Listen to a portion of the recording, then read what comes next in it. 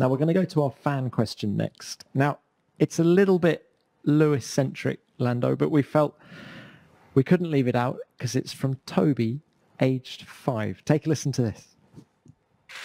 Hi Lewis, you're my favourite driver because you're so fast and you never give up. But my question is, how do I become a pit stopper?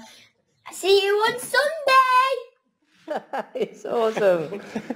Wow. That was awesome, huh? Some energy, huh? I love that energy. How do you say it's Toby? Toby. Toby. Thank you so much for the question and for your energy. You just made my day. He can be Lewis's pit stopper this weekend if he wants. Yeah. Well, first you've got to work hard at school, and then you've got to get into engineering or mechanicking. You know, that's what I'd have to find out the exact routes, but it starts off with working hard at school, and then if that's your dream, never giving up on it. Great stuff. Or he could become your pit stopper, Lando.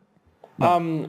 Yeah, after a few lessons for sure. I don't mind, you know. He could be the youngest ever pit stopper or something. So yeah, you know, we'll give him a chance. Like Lewis said, when he's finished school and achieved some more things in his life until then you never know. He could be on the team in a few years. I think just an apprenticeship as He could your pit stopper would be great.